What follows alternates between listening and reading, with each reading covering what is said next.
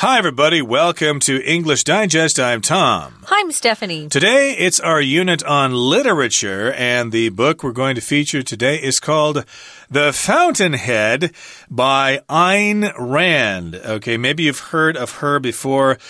She's an author who lived in the United States and wrote a couple of novels, actually quite a few.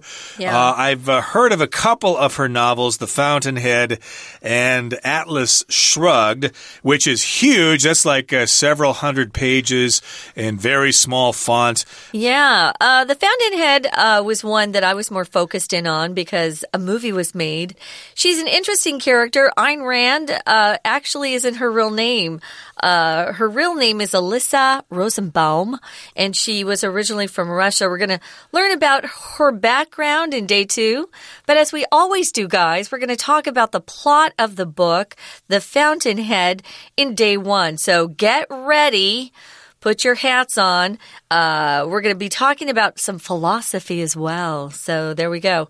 Let's get started.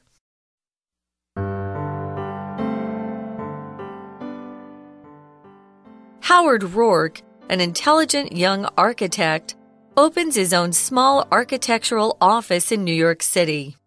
However, as he's unwilling to compromise his simple, geometric designs to satisfy clients, he's forced to shut his business down.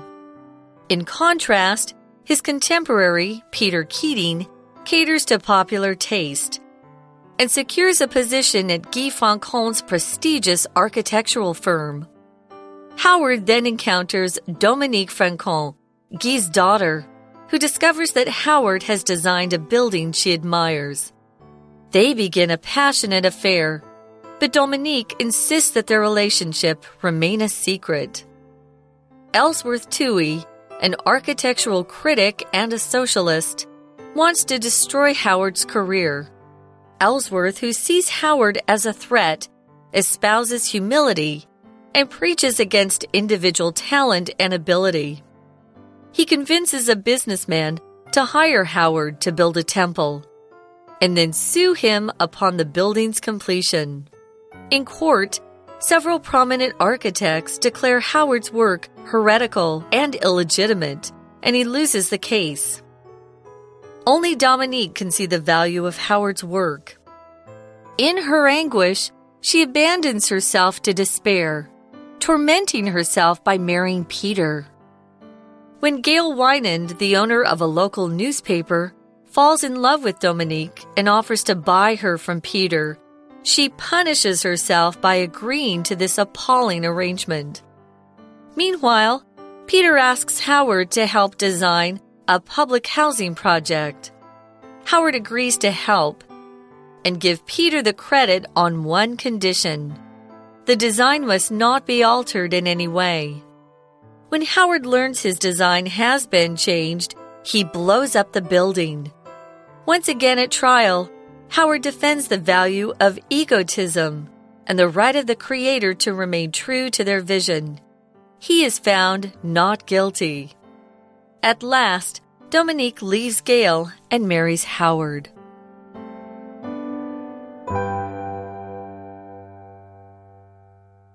Okay, everybody, it's time for us to discuss today's lesson. It's a summary of our featured work of literature, The Fountainhead by Ayn Rand. Okay, so it's The Fountainhead's take on objectivism. Here, your take on something is how you interpret something or how you see something. And so in this particular case, we're talking about this sort of philosophical concept developed by Ayn Rand herself called objectivism, which I believe in Chinese is 客观主义, but I understand that a lot of modern philosophers don't really take this too seriously, or that it can be covered in other types of philosophy or something like that. But still, this novel has quite a cult following, and a lot of people agree with her perceptions on things. Basically, objectivism is all about the individual versus the group, you know, so of course she's opposed to socialism or communism, and she likes laissez-faire capitalism, where everybody should be individual and make their own money and private ownership of enterprises and stuff like that. So let's see how her own own philosophy is written into this plot. So we've got different characters here, as we always do. Howard Rourke, he's described as being intelligent. He's very smart. And what he does for a living is he's an architect, so he designs buildings. Architecture is the field that someone goes into if they want to become an architect. It's an interesting career, I think. It looks kind of fun. It's artistic, and yet there's a lot of business involved as well. But it's something that a lot of people take a lot of passion or joy in doing, is becoming an architect. He opens his own small architectural office in New York City. It's pretty expensive to do business in New York City, but he wants to be where the action is, where everything's happening. So he does go to New York and opens up his own office there. However, as he's unwilling to compromise his simple geometric designs to satisfy his clients, guess what? He's forced to shut down his business. So he doesn't want to compromise his own artistic taste and what he feels is truly beautiful. If you compromise, it means you and someone else don't agree on everything, but you decide to give a little to them to make them happy, and they give a little to you. But if you're unwilling to give anything, especially to a customer or a client, your business is not going to do very well. When you talk about geometric design, they're based on shapes, circles, rectangles, triangles, things like that. So, yes, indeed, he has this simple style with those shapes and lines and things like that. He does not want to compromise, though. No, I don't want to do things the way everybody else is doing. And so, therefore, as a result, he's forced to shut his business down. He's unable to find clients. Nobody wants his simple kind of architecture. They want modern, really fancy buildings with all these wonderful designs that are basically useless. He's all about function. No, we need to build these buildings that are simple and that are very practical. Why do we need to be showing off and stuff like that? But in any case here, that's the plot of this story here. So in contrast, we've got another person here. His contemporary Peter Keating caters to popular taste and secures a position at Guy Francon's prestigious architectural firm. So this is another character in the novel, Peter Keating, and we're describing this person as Howard Rourke's contemporary, which means that's a person who's living at the same time, basically doing the same thing. He's also an architect living in New York at the same period of time. You could also call him his peer. You know, they're about the same age, doing similar things. So Peter Keating, yeah, he caters. He's happy to make his clients and customers happy. If you cater to something, you are very willing to please your client or customer. So he secures a position at Guy Francon's prestigious architectural firm. Just like lawyers have big firms with lots of different lawyers that work for that firm, architects have firms too, not companies, firms, and they have lots of different architects who work there. If you're in a prestigious firm, it means your firm's doing very well financially, and you're very popular, very successful. So that's Peter Keating. So we've got him, we've got Guy Francon, who actually owns this firm. He probably started it himself and then invited other architects to follow. And Peter Keating secures a position there. That just means he gets a job there at this prestigious architectural firm. Now, Howard then encounters Dominique Francon, Guy's daughter, who discovers that Howard has designed a building she admires. Okay, so here, I guess, Howard Rourke somehow becomes acquainted with Dominique Francon, who is the daughter of Guy Francon, who is, again, the owner of this prestigious architectural firm. But here the daughter actually likes something that Howard has done. So maybe that's kind of betraying her father. The daughter of this guy actually likes Howard's design or something like that. So I suppose her father would not be very happy about that. Yeah. She's happy about something that he has designed, and they begin a passionate affair. So it's not just a business relationship. They're not just friends. They are actually lovers, and they have this passionate affair. Passionate means full of love and passion. Of course, they get together quite often and do things that lovers do. So, of course, that's probably even more controversial because, again, she's the daughter of this guy who owns an architectural firm. They're both doing something naughty. That happens a lot of times. So they do have this passionate affair together, but Dominique, the girl, insists that their relationship remain a secret. Yeah, usually those things can't be really kept secret. People always find out and want to gossip about it. Word will get out. Yeah, word spreads. So in the next paragraph, we've got another character, Ellsworth Toohey. He's an architectural critic and a socialist. And he wants to destroy Howard's career because, they obviously disagree about philosophies. If you're a socialist, you believe that everybody should share everything. But that's not what Howard thinks. He wants to be an individual. We're going to talk more about this, guys, but this is probably a good place to break. We're going to listen to our Chinese teacher, and then we'll be back. Hello everyone, my name is Tina. 我们从今天开始连续3天都要来看看这部文学作品，叫做 The Fountainhead， 中文呢解释成为源泉。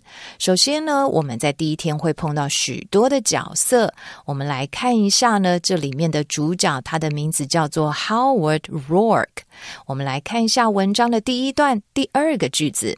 However, as he's unwilling to compromise his simple geometric designs to satisfy clients, he's forced to shut his business down.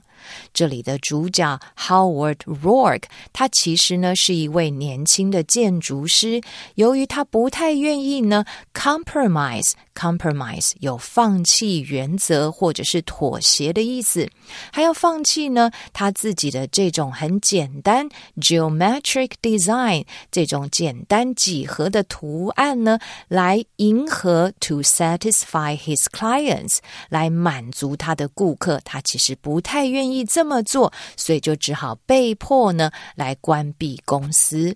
在这里提到的be forced to do something， 也就是有被迫去做某件事情。而相反的呢 Peter Keating 在后面的句子提到In contrast, his contemporary Peter Keating caters to popular taste and secures a position at Guy Francon's prestigious architectural firm.这位呢同期的这个 Peter Keating 是他的好友，我们在这里用了 contemporary 这个名词解释成为是同时代的人或是同辈的，那么呢他则是 cater to， 他是能够迎合这些大众的品味。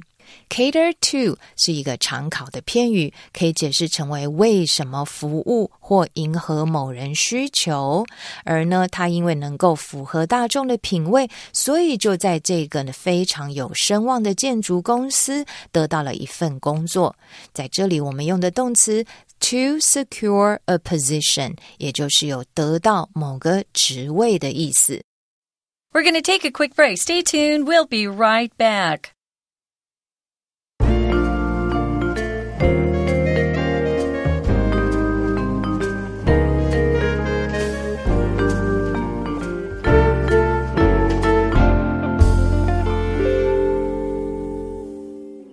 Okay, everybody, let's continue with our lesson. Okay, we've been introduced to some of the characters in our featured novel, The Fountainhead. We've got Howard Rourke.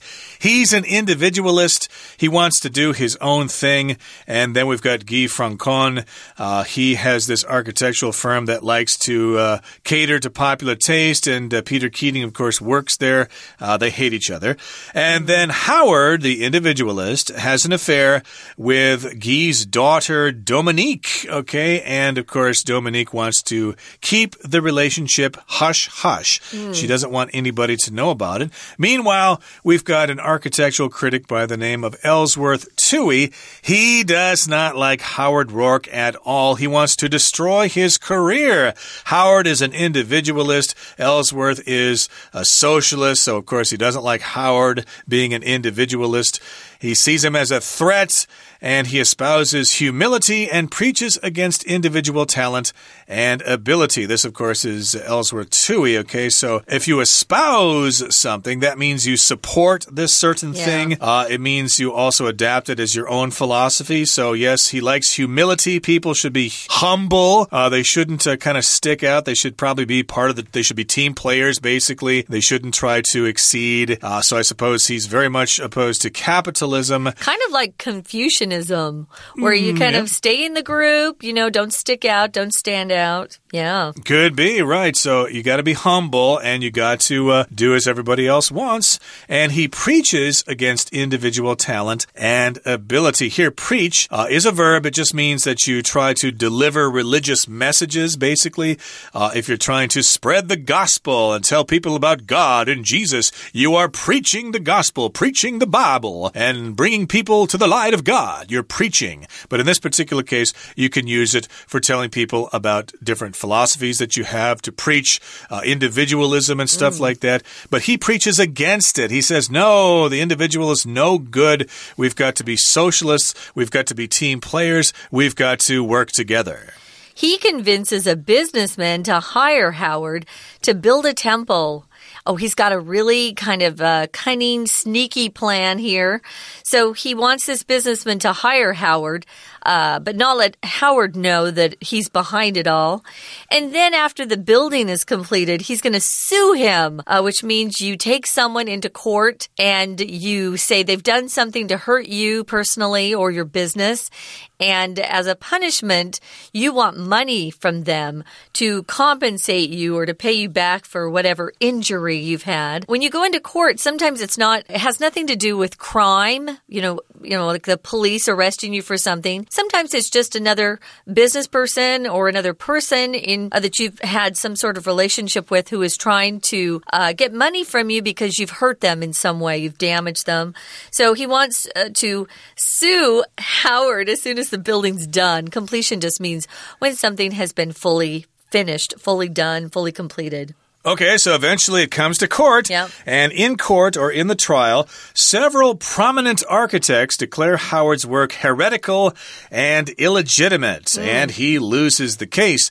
So, yes, these are prominent architects. Prominent means they are famous, they're leading architects, and they all say, hey, Howard Rourke's work is heretical, which means it's against the religion. If you're a heretic, you're kind of against a religion, and people don't like you. And they're also, or his work is also illegitimate. It's not really a work of architecture. It's flawed. It's troubled. And hey, it's just one guy against all these prominent architects who probably have hired fancy pants lawyers.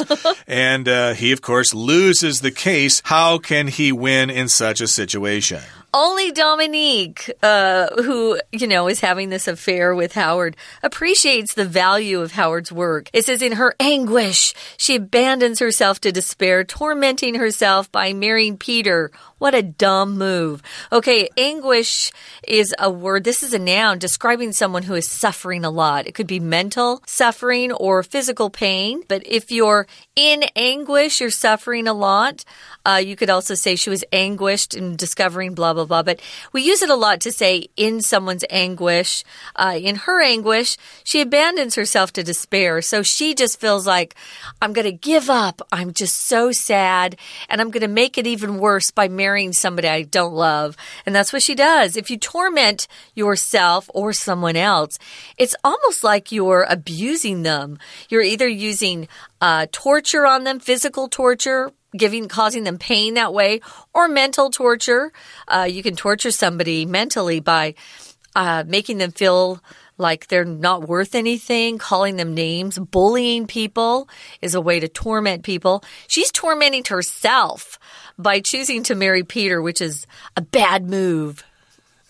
Indeed. So the next plot twist comes next. We've got Gail Wynand, who is the owner of a local newspaper. This person falls in love with Dominique and offers to buy her from Peter. Now, here, Gail is a female name, but I'm imagining in this story it's actually a male name. I have a neighbor. His name is Gail. Yeah, okay. He's a guy. It's usually female. My sister-in-law's name is Gail. Yeah. Although she spells it Gayle.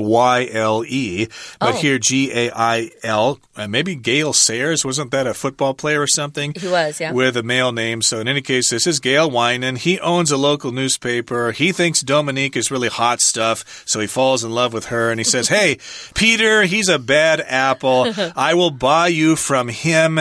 And she punishes herself by agreeing to this appalling arrangement. Remember, Dominique at this point is a mess. She's an emotional mess. She's punishing herself. So she says, okay, whatever. You can buy me from Peter, and I'll agree to this appalling arrangement. If something's appalling, it's totally unacceptable. It's just awful. It's just terrible. Yeah, appalling. So meanwhile, Peter asks Howard to help design a public housing project. Public housing refers to buildings that are constructed by the government for people who are needy or who are poor and can't afford to pay, really high rent. So Howard agrees to help and give Peter the credit on one condition. So he's going to design the building, but he's actually going to say that Peter did it. He's going to give the credit to Peter. When you give someone the credit, you say, this person's responsible. You should be thanking him, be grateful for him.